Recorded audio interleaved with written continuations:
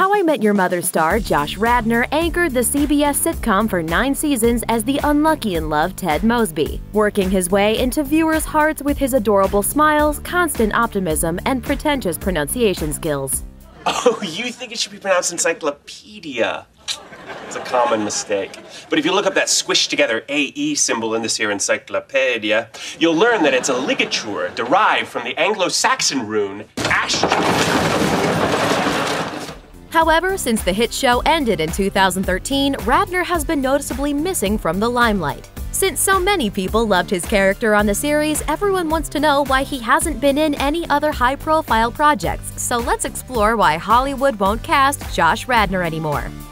MIA at the movies. Radnor didn't have very many credits to his name before getting cast as the lead in How I Met Your Mother. Aside from a small appearance in Not Another Teen Movie, he'd only had guest appearances on various TV shows. How I Met Your Mother launched him to stardom, and his most notable role since then has been in the TV sphere as Dr. Jed Foster on PBS's Mercy Street. In other words, Radnor just hasn't shown that he can anchor a film yet, which could make studios wary of casting him and risking poor box office returns. Ted Mosby Eternal. It's often tough for actors who spent a long time playing one part to shed that identity. To many viewers, Sarah Michelle Gellar will always be Buffy, Daniel Radcliffe will always be Harry Potter, and Josh Radnor will always be Ted Mosby. This can make it difficult for actors to move on from career-defining characters and can make it hard for casting directors to see them in potential roles. Just ask Mark Hamill. Looking for love. Like Ted Mosby, Radnor has also been trying his best to find Mrs. Right in real life. If you're looking for the word that means caring about someone beyond all rationality and wanting them to have everything they want, no matter how much it destroys you, it's love. He hasn't married or made mysterious mothered children with anyone yet, but there have been plenty of rumors surrounding his partners. Radnor split with actress Lindsay Price, whom he met on the set of How I Met Your Mother after a year of dating in 2009. He was linked to Twilight actress Julia Jones in 2013 and later dated actress Marissa Tomei in 2014. After that, reports say that he's dating Friday Night Lights beauty Minka Kelly. If we learned anything from Ted, it's that finding that special someone can involve a lot of trial and error. Tapping it out.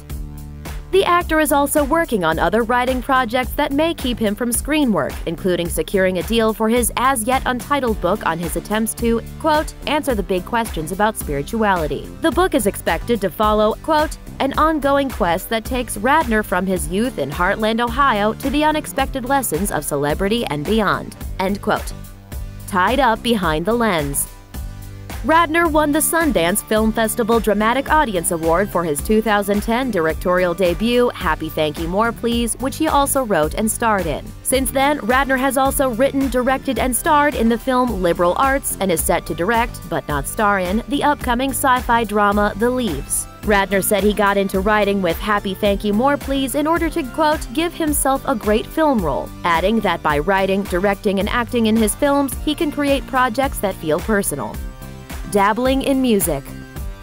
Radnor is part of the band Radnor and Lee, along with Australian musician Ben Lee, and in October 2016, Radnor announced that they were working on a debut album. So I understand you're writing songs for your first album. That's great. I am. Wow.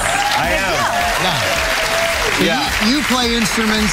I do not play an instrument. All right, he's one of us. I'm writing an album. Yeah, we don't. You don't what? We're instrument free as well. Oh yes, we have a support group. Yeah. Called Love Songs for God and Women, Radnor said the album will feature mellow folk songs co-written and performed by the duo. Wow. We decided to write one song together, and we had so much fun that we wrote 11. Oh. And then we said, let's make an album, so we're cutting a record. Taking the stage. While he's been missed on the big and small screens, Radnor has been a regular feature on popular stages for the past few years. For example, in 2015, he appeared in the Pulitzer Prize-winning play Disgraced, and most recently, he could be seen in The Babylon Line at the Lincoln Center Theater opposite Elizabeth Reeser. A turnaround. Radnor has made some eclectic choices since the ending of How I Met Your Mother, and while he may not be following the stereotypical path of most actors, he's still been keeping himself busy with valuable and original projects. Like his festival-friendly drama, The Seeker, Radnor's smarts and ambition should serve him well in any field. Here's hoping we just get to see a little bit more of him soon. Thanks for watching. Click the looper icon to subscribe to our YouTube channel. Plus, check out all this cool stuff we know you'll love too.